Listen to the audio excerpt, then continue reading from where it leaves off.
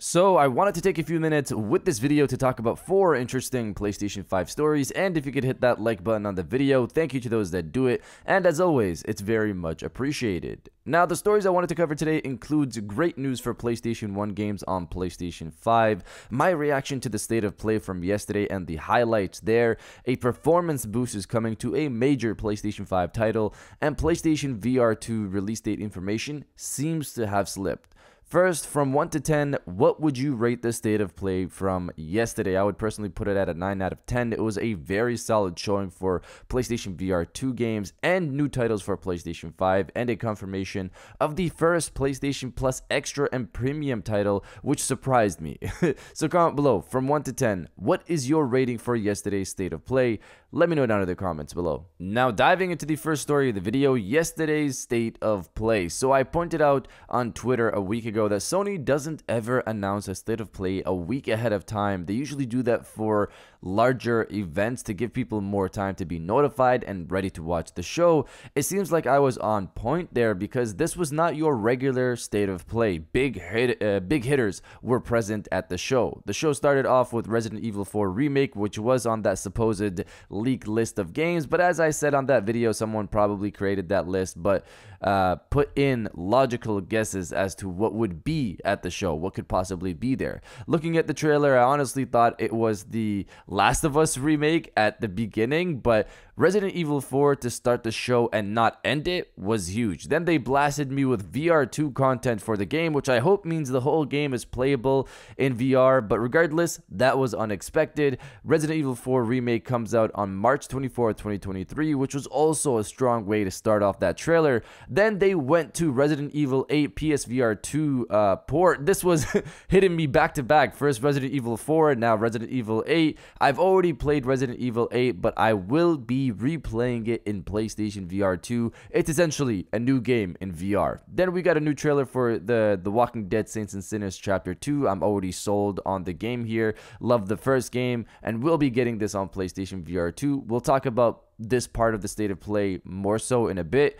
Moving on from there, No Man's Sky is coming to PlayStation VR 2, which looks great. And then we saw the big one, Horizon Call of the Mountain, which looks gorgeous. And that's the thing here with these PlayStation VR 2 games. They looked amazing on your flat screen TV. And for people who have used VR before, VR games look much better in the headset. So to see Horizon Call of the Mountain look amazing, look as good as it did in that trailer, I'm ready to be blown away when I can personally play the game myself and have that headset on. The trailer also seems to confirm it's not on rails, but I will say it looks to be a linear game and not open world like the current Horizon games, which I'm fine with. It's a side story, not a full Horizon game, so I'll take the linear approach. They also revealed a big update for Horizon 2, which we'll talk about in a bit. From there, we got a trailer for Spider-Man Remastered coming to PC, which is great for PC players to enjoy this masterclass title.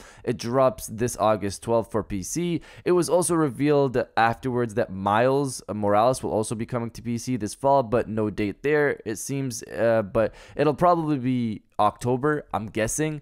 This to me looks like a good sign for Spider-Man 2 dropping next year on PlayStation 5. I just hope we see more of it sometime this year to give me more confidence that the game comes out next year. But it's good to see Spider-Man Remastered and Miles coming to PC this year, because that's the same thing they did with Horizon as well. So we'll see how that plays out. Next up was Stray, which, like Resident Evil 4 Remake and Resident Evil 8 VR support, we're also on that supposed list, that leaked list. But again, logical guesses there. I even said for this one, I would assume it would be there since the leaked release date is in July, which was confirmed. It's July 19th. And the other big news is that it's coming to PlayStation Plus Extra and Premium at no extra charge. That's big. This is a title people are excited for and we're willing to pay money for. So it's nice to see Sony adding it to the service. From there, we got Callisto Protocol, which I'm surprised isn't talked about more so. That's a huge game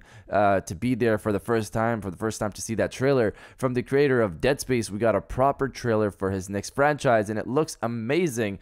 And man, if it was in VR, that would be terrifying. We got a release date for the game there as well, which is December 2nd this year, just in time to scare you for the holidays. From there, we got 2 indie titles, Roller Drome and Eternites. Then another big game got its first trailer, which was Street Fighter 6 coming in 2023. I'm not a big fighting game fan, but I know a lot of people who are fans of the franchise and fans of fighting games have been waiting for this, and the response to the trailer seems to be good so far. Next were 2 more indie titles, a confirmation of Tunic coming to PlayStation 4 and PlayStation 5 this September 27th, and Seasons got another trailer with an autumn release date for this year. Then they closed out the show with another big hitter with Final Fantasy 16, a new trailer for that game, and a confirmation it's coming summer 2023. The trailer looked great, and I'm already a Devil May Cry fan, and Final Fantasy 16 seems to be up my alley here, so I'm there day one, especially after the confirmation that the combat director for Final Fantasy 16 worked on Devil May Cry 5, so that's a big plus. But that was the show, and it was great. Now diving into the second story of the video, the PlayStation VR 2 release date. So this will be quick, but going back to the Saints and Sinners section of the State of Play, in the PlayStation blog, it states this: The Walking Dead Saints and Sinners Chapter 2 Retribution is currently set to come to PlayStation VR in late 2022 and PlayStation VR 2 in 2023.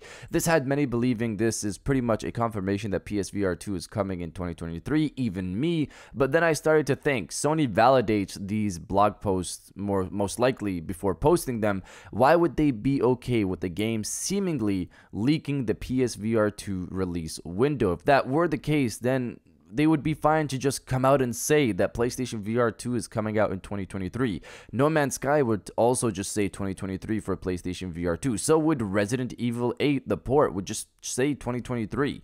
Now, I'm not saying PlayStation VR 2 is for sure coming out this year, but I think this just means that Saints and Sinners Chapter 2 for PlayStation VR 2 comes out next year. Remember, the studio confirmed this game is coming for PlayStation VR 1 this year, so I wouldn't be surprised if they need more time to make the game for PlayStation VR 2 alongside making it for PlayStation VR 1. We'll see, of course, but you guys let me know if you think this means PlayStation VR 2 is coming out in 2023 or not. Let me know down in the comments below. Now diving into the third story of the video, great news for PlayStation 1 games on PlayStation 5. So this is another quick story. One of the big issues that has been a highlight for PS1 games in the Asian market launch was that they were PAL versions of those respective games, meaning they ran at 50 Hz. This provided for a choppy experience for each of those games playing them on PlayStation 5. There were some who were worried this would transfer over to other markets, but it's been confirmed thanks to the Japanese PlayStation Plus launch this past week that the NTSC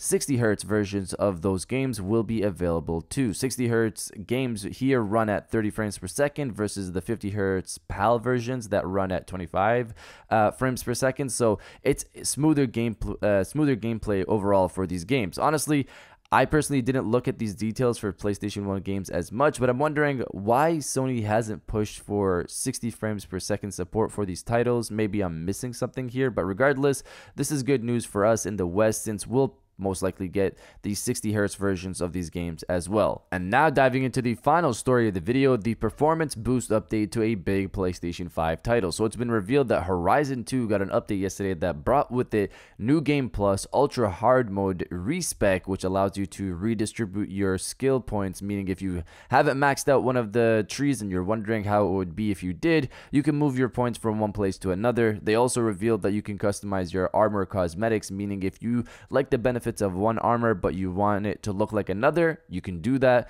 There were other updates as well that you can check out for yourself. I'll have the blog linked below, but the big two were mentioned here where they stated this in the PlayStation blog: we've revamped temporal anti-aliasing to improve the visual fidelity of our performance mode on PlayStation 5 and rendering on PS4 Pro. We're already working on an upcoming patch which will include VRR support and a 40 FPS mode, so stay tuned for more. So right now the performance mode doesn't have that shimmering that people mentioned back at launch, and honestly, playing it myself, it's hard to tell the difference between performance and fidelity mode, which is crazy to say. Regardless, fidelity mode is getting the 40 FPS mode anyway later on, which is also something I've personally asked for. They're also bringing VRR support, meaning we might get uncapped modes in the game. So for example, performance mode could run higher than 60 FPS, and who knows, fidelity mode could touch that 50 FPS frame rate. Overall, great news for Horizon fans, but you guys let me know if this makes you want to jump back into Horizon 2 or not. Let me know down in the comments below. And if you guys did enjoy this video, please hit that like button, as it always helps. So subscribe if you're new. I got new videos every Monday, Wednesday, and Friday. And now I'll check you guys out on the next one. And welcome back to the after show. This is the part of the video where we have a little fun down in the comments below. If you're old, welcome back. If you're new, welcome. For today's thing, what I want you guys to do is to body, obliterate, destroy, and overall harass the comment section with Bring On the Weekend. Obviously, it's been a solid week for PlayStation fans. I'm ready for the weekend to play some games with my buddies. If you are as well, destroy the comment section with Bring On the Weekend, and I'll definitely heart those comments like I always do, because I appreciate everybody who stays to the end of my videos. And now I'll check you guys out on the next one.